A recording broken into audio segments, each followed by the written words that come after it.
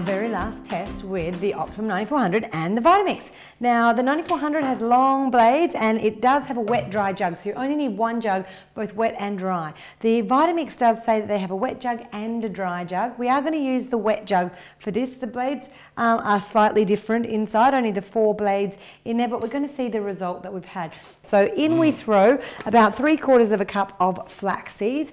We'll turn them on at exactly the same time, on low to high and then off again, and just see what result we get for both of the blenders. Are you ready, Rory? So ready.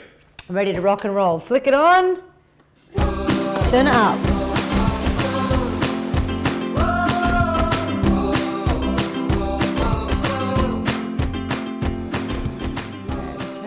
Off.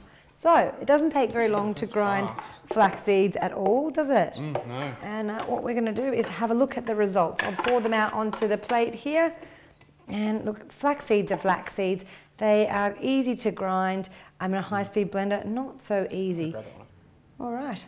Well, not that we've been very good at decorating the plate with them, made a little bit of a mess, both of us, but let's have a little bit of a look through here. Neither of us want to try a dry spoonful of the flaxseed, but I'm thinking the texture's pretty much the same, actually there. So we probably could have blended for a teeny bit longer to get quite a smoother texture, but still great, and I think almost exactly the same. What do you think, Rory? I'd say so.